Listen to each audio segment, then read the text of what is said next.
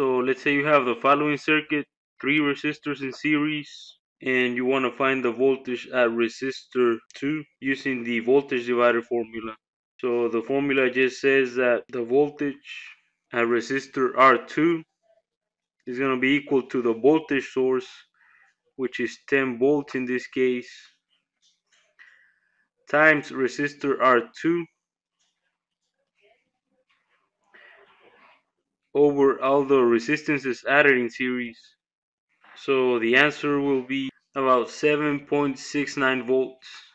Now you need to remember that this only works when you have your resistors in series. If you have something, let's say, in parallel, then you have to combine all the resistors so that you have them all in series.